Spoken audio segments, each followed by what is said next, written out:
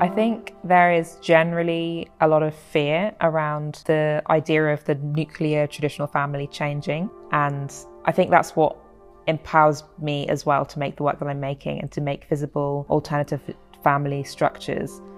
My name is Miranda Forrester and this is my show Interiorities. I'm making work that I would have wanted to have seen when I was younger that I didn't feel like I was seeing, or I felt like was absent. So there's always an element of that kind of childlike self or that adolescent self being present within the work alongside your adult self and your future self and the person that you're evolving into becoming. I work with two different surfaces, predominantly canvas and polycarbonate. The polycarbonate is clear, so you can see the painting on it, but also the shadows reflected on the wall, which is a really important aspect of the work. Using shadow and playing with shadow in the work, it's sort of alluding to the multiple layers that are in the work, in the figures, how identities are complex and varied, and there's lots of different conversations going on at the same time.